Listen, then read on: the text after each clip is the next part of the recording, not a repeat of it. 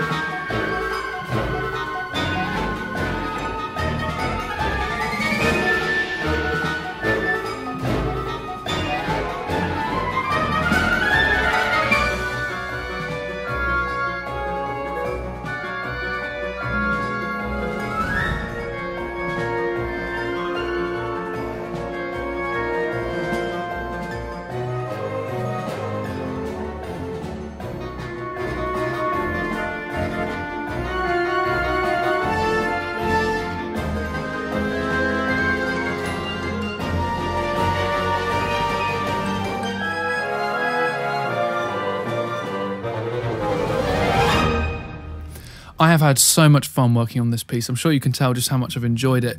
It's one of those pieces that, you know, you just keep willing more and more ideas into it, and obviously it's quite intricate in places, but as I mentioned before, actually quite easy to represent with these samples. I'm going to show you how I've written the whole piece and kind of go through it and show how I've kind of linked it with Danny Elfman's Edward Scissorhands score. But first, I just want to show you the main kind of star of the show, which is the Studio Woodwinds, and in this case I've used the Professional library.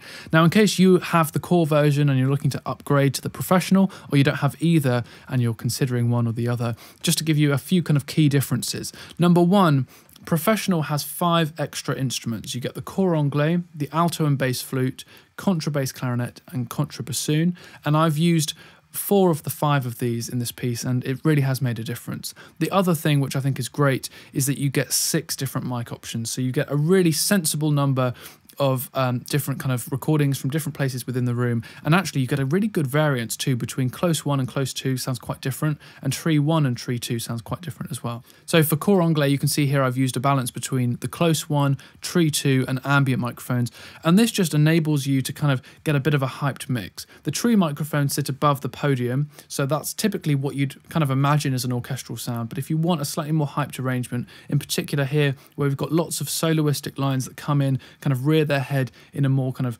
grander orchestral setting, this close mic works really, really well. But the ambient also just helps to give a bit more of the sense of the room and can sometimes help to cover over little legato transitions, which, as you know, are probably more difficult to create with samples than kind of slower sweeping tunes, things like that. So the first thing to show you really is that I sketch everything with an electric piano. And if I just show you what it sounds like from the beginning.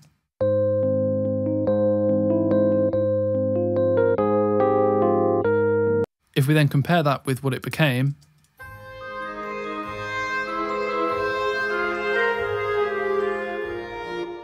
you can tell it's not actually that different. So I always like to play my ideas in first. This works really, really well for a few different reasons. First of all, by the end of a day, I've probably mapped out the idea. So I've got the whole kind of breadth of the tune. I know what I'm going to do and where, but it also allows me to kind of get in there and define the pace. So if I know that there's going to be a kind of a verse 2 or whatever, you know, I don't have to bring out the sleigh bells just yet because I know that that's going to come later on, things like that. You'll notice that if I just show you the project, we've got a few different things. This is typically ordered how it would be on a score. So with woodwinds at the top and then brass, I'm using studio brass. And then for keys, I'm actually using a combination of the BBC SO Celeste and harp and also the Spitfire orchestral grand piano. This is the contextual grand piano. Then for percussion, I'm using a range of the Bernard Herrmann Composer Toolkit, which was recorded in the same room as studio orchestra, so it works quite well.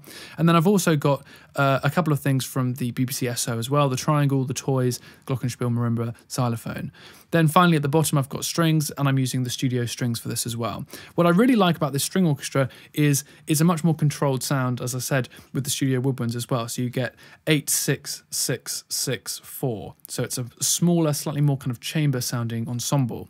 Finally, at the top here, I've got the choir, and this isn't what you might think. This isn't Eric Whittaker choir, it's Lab's choir. And actually this has worked really, really well just to kind of bring out the essence of the choir that Danny Elfman used. He used a boys and women's choir, I believe. So I'm just going to kind of take you through it piece by piece. It starts off with a melody in the cor anglais.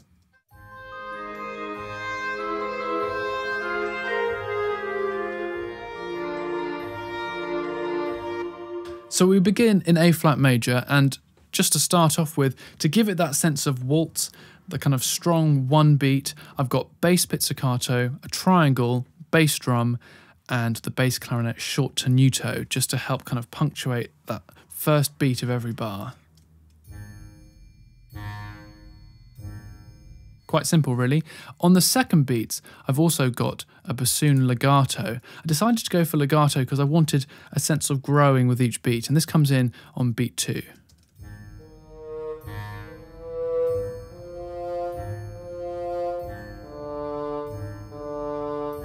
Next, if we add in the clarinets as well, this starts to establish the harmony as well as the little counter melody as well.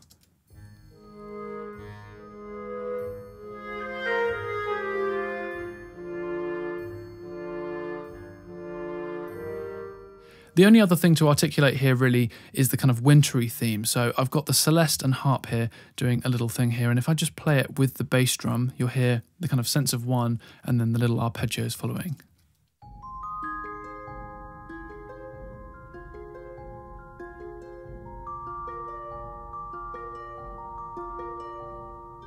So relatively simple all round. I've got a few string lines as well.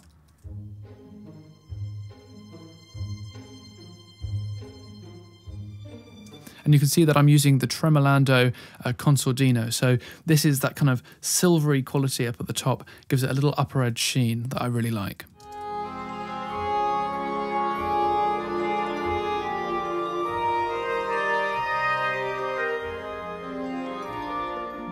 You can also hear quite a few harp flourishes. This is something that Danny Elfman does a lot in his scores, particularly for The Simpsons. Always has that kind of slightly floaty quality to them.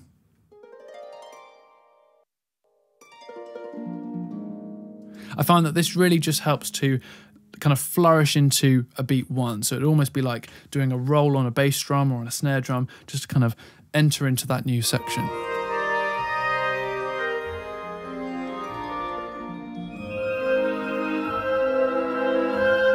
We've got a few more instruments coming in now. We've got the piccolo and the flutes playing trills, and this just helps to give it that sense of kind of bubbly floatiness above it.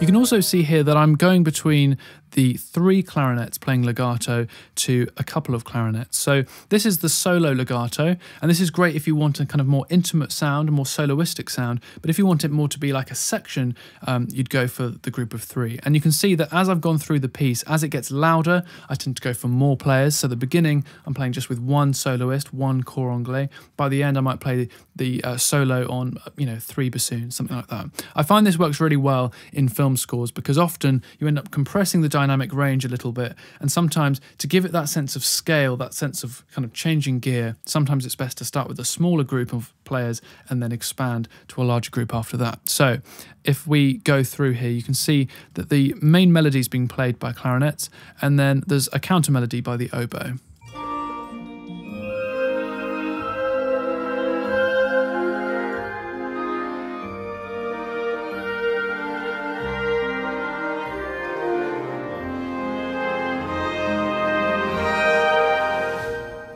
I'm also using the studio brass here just to give it a little bit of growth.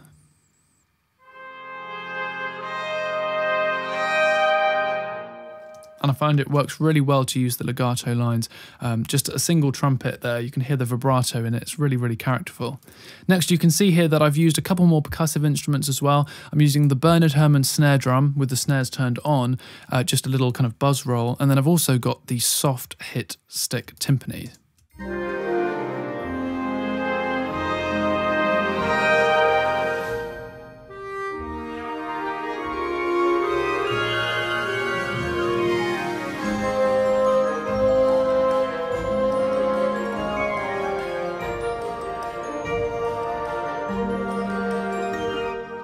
Now this bit sounds like it's all shifted gear. Only a few elements have really been added. So it's quite simple what this verse 2 does. I've moved the melody now to the bassoon.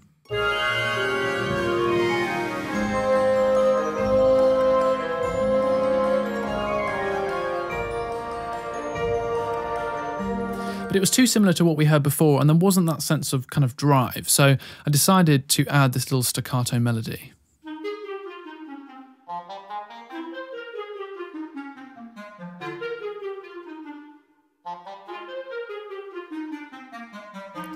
So if I play that with the tune now.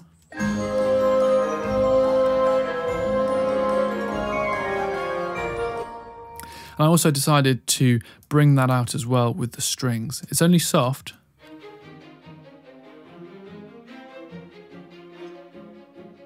And so the celli here are playing pizzicato, so that kind of reinforces the 2-3, and then the basses have the 1-2-3.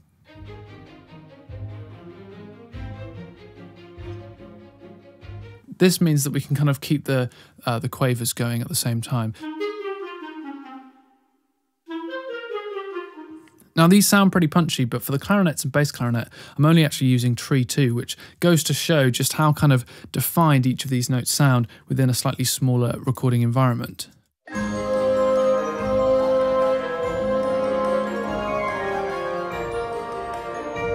To add to the sense of sort of drama and excitement, I've also added these runs on the piccolo and flute an octave apart. And I decided to opt for using the legato rather than just straight runs because I had a little bit more control there.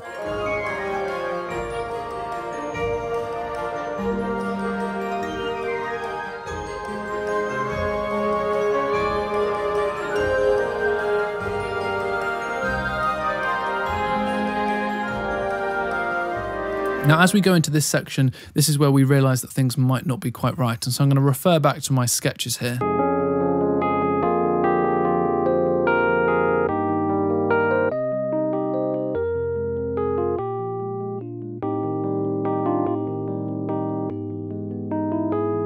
Now, at the end of this second verse, I wanted to feel like things were maybe a little bit darker, so I wanted to modulate into a different key, and so it modulates into G minor by the time we reach to this point. Have a listen to this.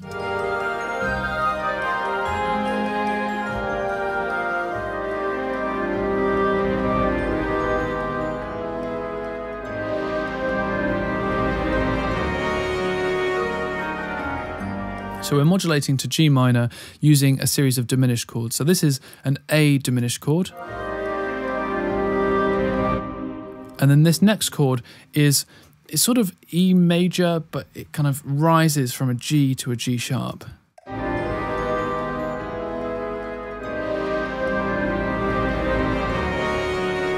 And then this, you've sort of got D major at the bottom and an F sharp major at the top. And so basically, as long as everything's moving to the new key, everything will be fine. And so in the voice leading, really, I'm just using these little melodies just to kind of bring it towards the tonal centers of that new key.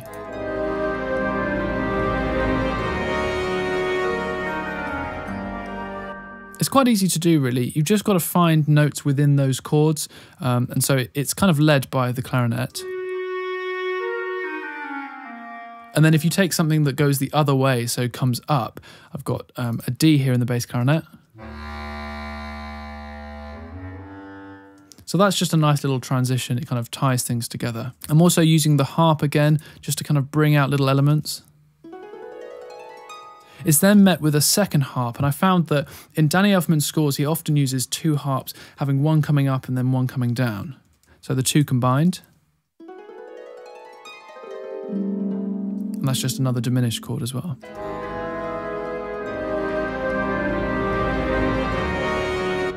Now, another kind of Danny Elfman trick here is to use some small bits of kind of high-pitched percussion. So this is taken out of the BBC SO Toys. The first one is just a little wood block, and then the second one here is a set of castanets. Now, to give it this sense of weight going from one chord to the other, I'm using a few different things. To start off with, we've got this timpani and bass drum rolls. I'm then also using some tremolo here in the studio strings.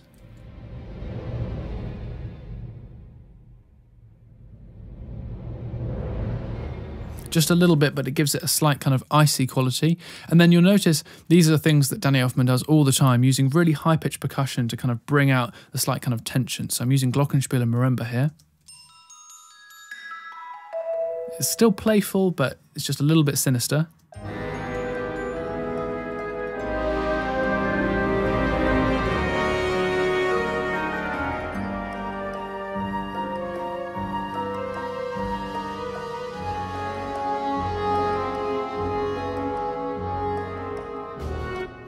Using the same tune again, but in a slightly kind of twisted way. I absolutely love this cor anglais sound. It's really, really expressive. I'm also using the contrabass clarinet and the contrabassoon as well. These are both only available in the professional library.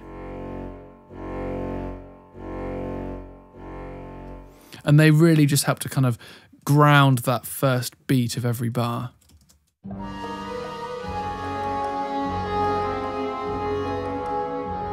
I'm using the bassoon here as well just to introduce some of these elements that Danny Elfman does a lot, which is to have a slow moving chromatic line that just, it adds a little bit to the harmony, but it just makes it feel a little bit kind of unnerving.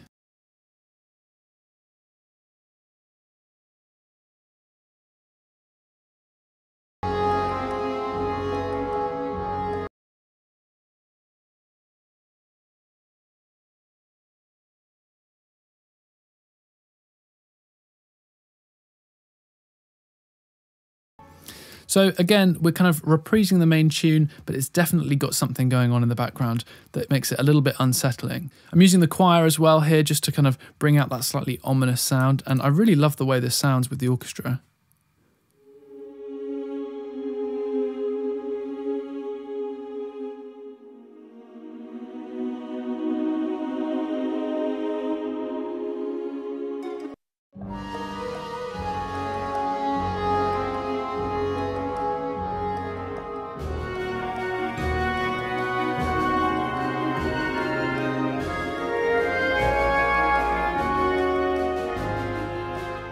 To kind of take on from the staccato tune we heard in verse 2, I'm also using some more staccato here in the bass clarinet.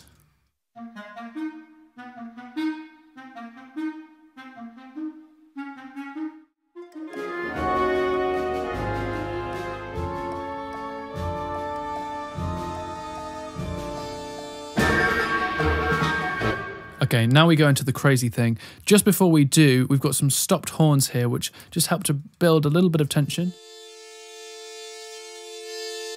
And that muted sound makes it very, very metallic sounding. We also had it earlier on here.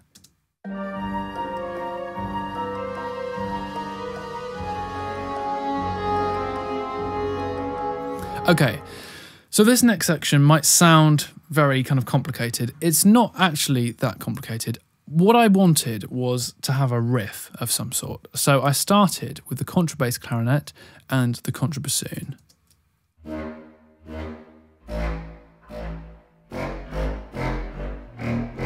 Which sounded good, but I think it needed a little bit more definition. So I decided to add the bass clarinet and 3 bassoons as well.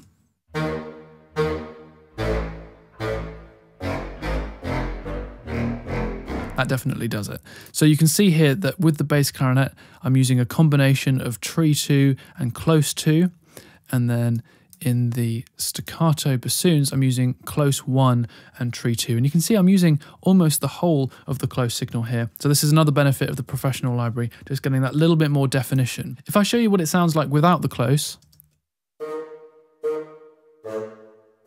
sounds really nice. You get a real nice kind of stereo image. But as soon as I add that close mic, it just sounds that little bit more kind of percussive, which is what I wanted for this score.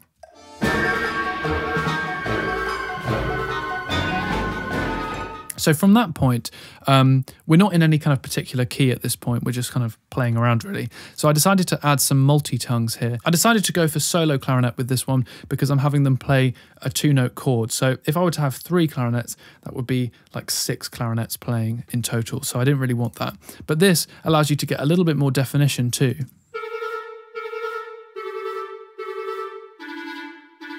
And you can see I'm only using the tree 1. If I were to introduce close 1,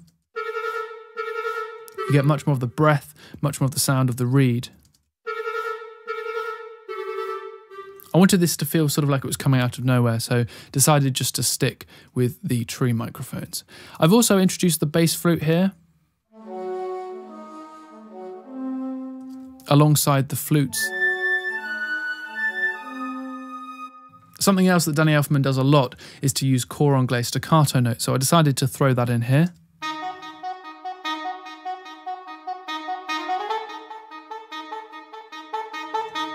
And if I just show you the mic options here, I'm using close 2 and tree 2 to really give that definition there, and it sounds particularly percussive. I'm also using the 3 flutes flutter.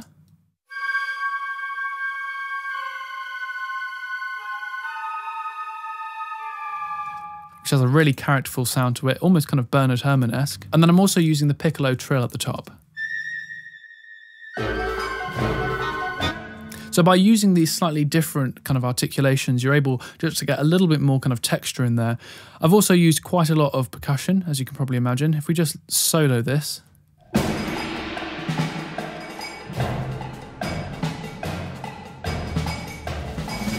So I've moved from a soft stick to a hard stick on the timpani. I've also got the trash can and the anvil. And then the toys are slightly harder.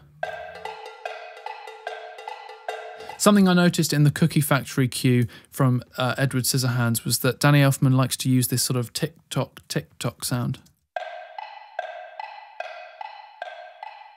I've also got the military drum and snare drum from the BBC SO as well, which gives it a sense of depth.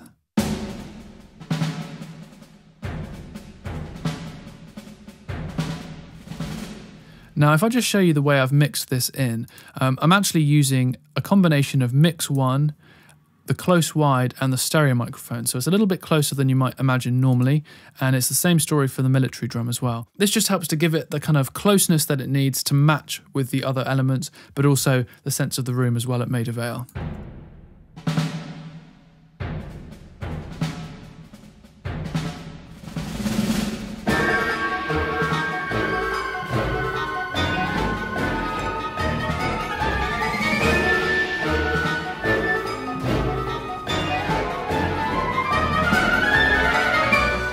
I think it makes a huge difference by having the harps in there as well. So I've got these playing these crazy chords.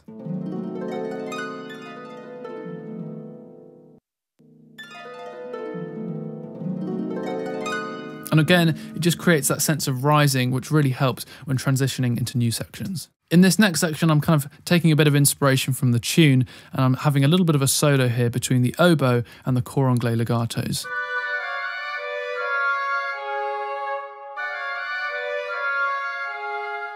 And again, if you listen to the main sketch, it was all in there from the start, really.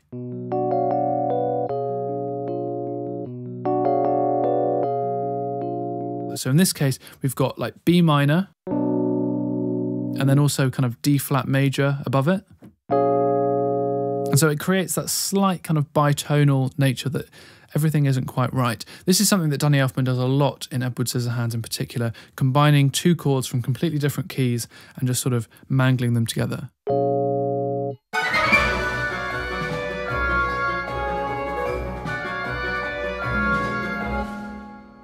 One thing to note as well is that we've increased in tempo here. I was going to save this for the end, but just to show you that I'm always changing the tempo. I want it to feel very musical, and sometimes I find that film scores can sound a little bit kind of monotonous when they're all at the same tempo. So generally, because the piece is getting a little bit more agitated, it gradually gets faster and faster anyway. But even in the early sections, I'm introducing little tempo curves just to make it a little bit more natural sounding, I suppose. So at this slightly faster tempo, suddenly everything kind of ramps up a little bit. And so little runs that I've got, like the staccato bassoons, I'm using a combination of tree 2 and close 2 here, so I really want to get the definition of those notes.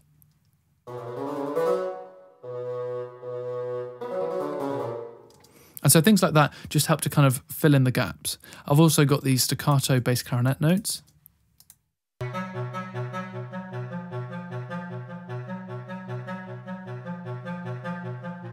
Next, the tune moves to a clarinet.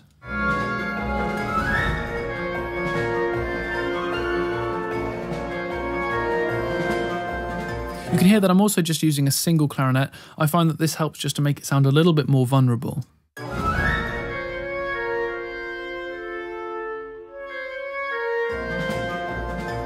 I'm also using just a couple of little effects here as well.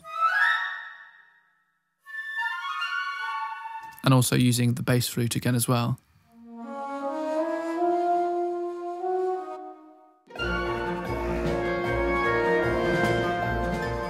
At this point, the strings are just doing straight quavers. Using pizzicato just to kind of ramp up the tension. And you can see I'm also, because I'm now in 4/4, I'm using a kind of 1-2, 1-2 on the basses.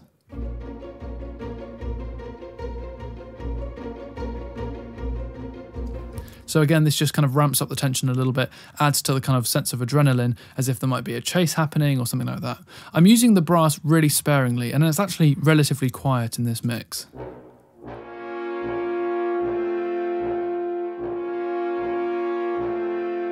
When we record film scores, we tend to record them section by section. So we'll do a brass section, woodwind section, string section.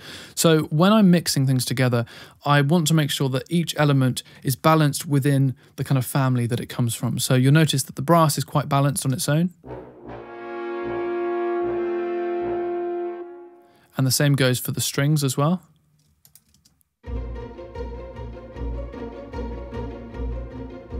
So as long as they're balanced, I find that it sounds quite realistic. It doesn't matter too much that the woodwinds are maybe unnaturally loud for an orchestral piece like this.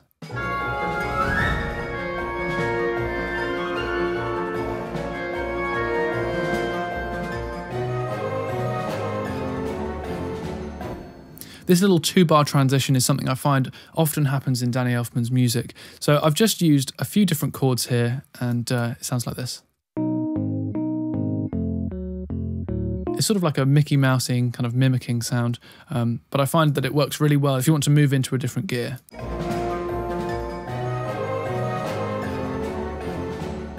So I'm using the contrabass clarinet and the contrabassoon staccatos here. And then I'm using the bass flute as well, along with the flute's flutter. Generally, the harmony is moving in the same direction here, so it's kind of gradually moving down into that new gear.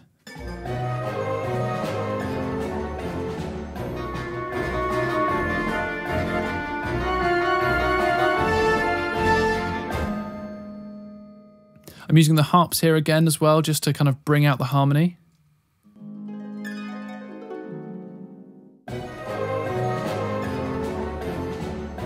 And again, it just feels like a little bit of a roller coaster. It's coming up and then it's going away again. The percussion is staying pretty much the whole way through here, moving to a hard stick as I want to kind of move towards the reprise at the end.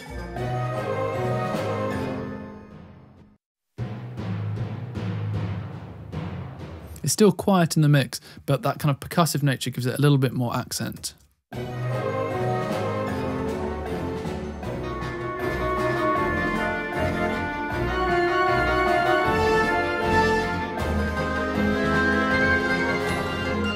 So then we've got this reprise of the melody at the end, but instead of it being in the same key, it's sort of in the same key, but it's slightly reharmonized.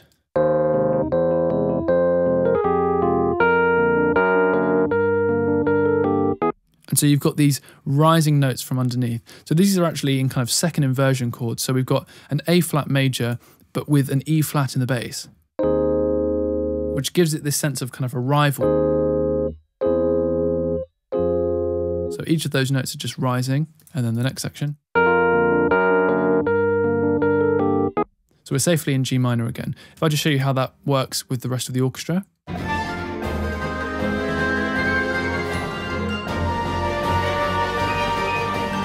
So with the oboe and the flutes, they're just playing the tune.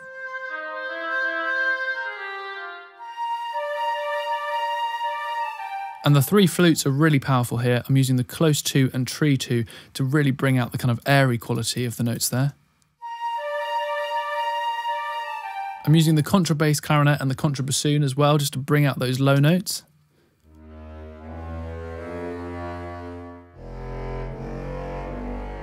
But to keep the kind of driving rhythm up, I'm also using the bass clarinet and the bassoons.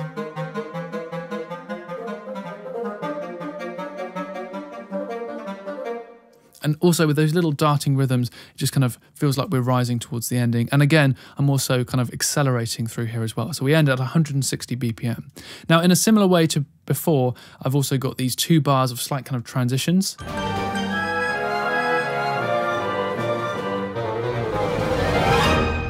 And that sounds like a kind of euphoric finish, almost like an overture. Really what it's doing is we've just got several different regions that are all doing scales up to or down to the main notes of the scale. So the cor anglais,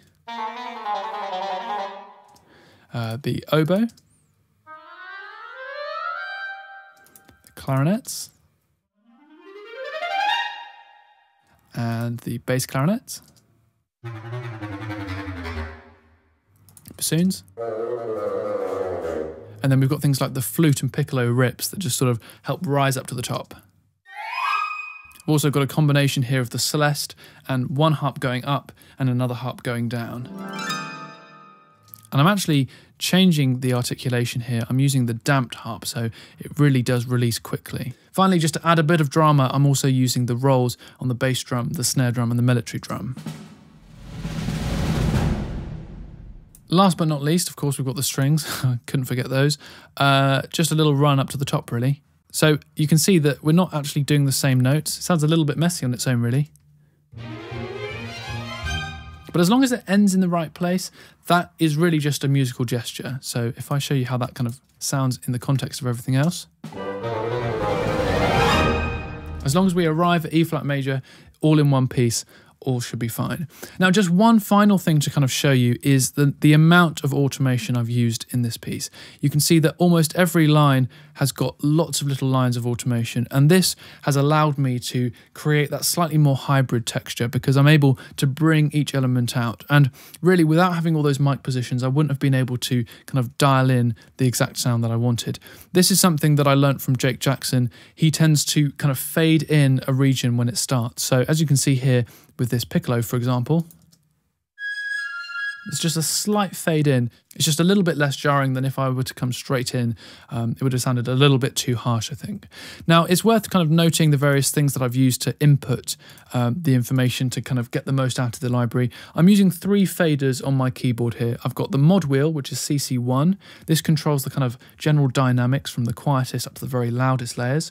Then I've also got expression, which is CC11. So that's the kind of general volume. And I use this to balance things. And I find that it's particularly useful for almost compressing the dynamic range a little bit on the way in. So what I'll do is I'll have, at the quietest dynamics, I'll have the expression right up at the top, and then as it gets louder, I'll turn the expression down a little bit so that it kind of compresses it slightly. And then at the very top, I'll push them both up to the top. So that helps just to kind of give a slight S-curve to the volume, and I find that works quite well. Finally, we've got controller 21, which is 0 vibrato, a little bit of vibrato, and then a lot of vibrato at the top. And I like to use all 3 faders sort of in conjunction with each other just to get the most out of the libraries. In terms of mixing, really all I'm using on most of these elements is just a bit of EQ. So I'm just kind of cutting out the low end, boosting frequencies that I like, cutting out frequencies I don't. It sounds very simple.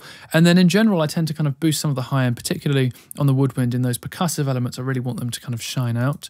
I mentioned the choir before. I'm using the Soundtoys Echo Boy just to give it a little bit of a kind of upper edge sheen. And I'm also using the Pro R reverb here. This is the 3-second. I've got it set as an orchestral default. And I find that that works really well just to kind of keep it bubbling away. Because of that, I've then kept the release of the Labs choir particularly low, so it's quite easy to control in that way. For the more percussive elements, I'm using a combination of the Pro C2 by FabFilter. This is a compressor, and then I'm also using an EQ as well. Generally, and this is another tip that I learned from Jake Jackson, is just to mix every element to sound as good as it possibly can on its own. So I'll listen to things in isolation, and then I'll balance things afterwards. And having set presets for myself for each of these instruments, I can just load in my template, and it sounds great from the very beginning, which is really helpful. You can see in my track stacks here that I've got several buses. So I'll have winds longs, wind shorts, I might have some effects as well. And this basically changes depending on how much reverb I want to send. So for short notes, when they kind of release immediately, I don't need quite as much reverb as the longs. Now, it might sound counterintuitive to use reverb at all on something that's dry sounding. Why would you want to add more reverb afterwards? In a word, just control, really. By having a small acoustic environment, you can get that really reflective sound, but you do want to get a little bit of a tail afterwards because it just helps to kind of glue things together. And so in this case, I'm using 2 buses. I'm using one with a little plate. So this is by Soundtoys as well, just a 2-second plate. And then I've also got the FabFilter Pro R, and again, this is set to 3 seconds on a slightly brighter sound. So it sounds a little bit more like a concert hall. Finally, on my output, I've got an SSL compressor by Waves. This is a 10 millisecond attack and an auto release. And then I'm also using the CLA2A by Waves. This is compressing up to about 1 dB. I'm really not compressing very much at all. Next, I've got this Pro Q3. This is the 3rd and final tip from Jake Jackson, is to use it set to side. So this helps just to kind of broaden the stereo image a little bit, boosting the low end at 82 Hertz, cutting out some of the mid-range, and then boosting at 7K and 16K, just to kind of give it that upper edge. And again, I'm cutting down here under 30 Hertz because there isn't very much happening under there. Finally, just a couple of little like mastering things. I use the J37. This is the mastering Fat Titan open sound. I just particularly like the way it sounds on tape.